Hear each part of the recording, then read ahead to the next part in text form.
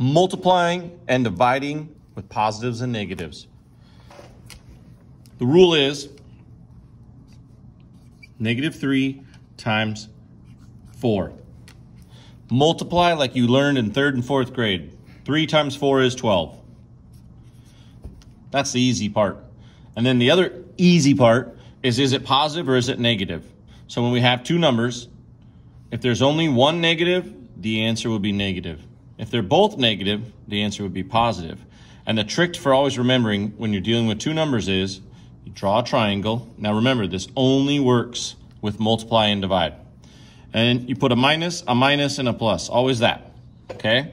And so what you're going to do is you're going to look at the first sign.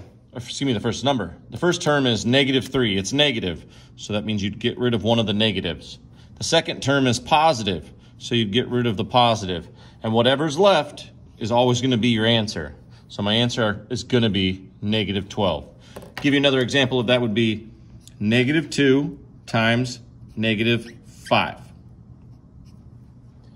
2 times 5 is 10. Now we decide, is it positive or is it negative for an answer? So the first number is a negative. The second number is a negative. So all that's left is a positive. So my answer is positive 10. If I had three numbers, -6 times 1, I better not use 1. Let's say 3 times -2. Now the difference about this is now I have three terms, so I can't use the triangle in the same way, but I still can. Multiplication doesn't matter what order you do it in, but let's just say I cover this one up for right now. Now I could use the triangle because there's only two.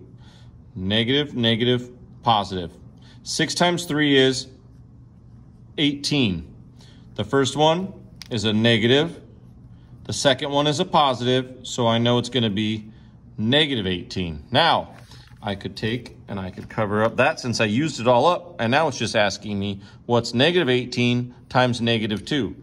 So again, I can use the triangle because I have it just two terms, negative, negative, positive. This says -18. This says -2. So I'm left with positive. 2 times 18 is 36, and it's positive, so that would be the answer. -6 times 3 times -2 is positive 36. One more trick for knowing if it's positive or if it's negative.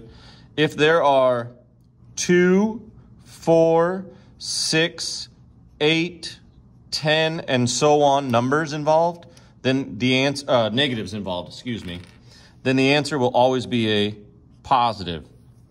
Up here, there was 1, 3, 5, 7, 9, or those are called odd numbers. If there's an odd amount of negatives, then that answer will always be, let me write this in different colors so you can see, negative. So 1 negative, the answer will always be a negative. 2 negatives, it would be a positive. 2 negatives would be a positive. If I switch this to a negative, this would become -36. So if you just count how many negatives there are once you're done multiplying, then you'll know. If there's 4 negatives involved, the answer will be a positive. If there's 7 negatives involved, the answer would be negative. You just multiply like normal. And now the same could be done for dividing. For division, let me switch boards here. We can still use the triangle rule. We can do everything the same, just instead of multiplying, we're dividing. So 14 divided by -7. So we just do normal. 14 divided by 7 is 2. And then if we use our triangle, that one's positive. That one's negative. So it's going to be a negative answer. We had 1 negative on here. It's hard to see. 1 negative on here means we're going to have a negative answer. If I had 3 negatives, it'd be a negative answer. If I had 5 negatives, it'd be a negative answer. So on and so on. Odd amounts are negative. Odd is negative. Okay? And then if I said -15 divided by -3, 15 divided by 3 is 5.